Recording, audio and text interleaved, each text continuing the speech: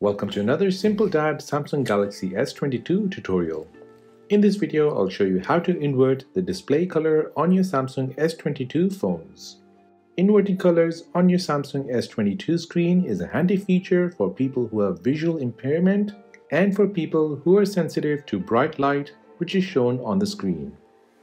To invert color on your Samsung S22 phone, first open up your Settings app.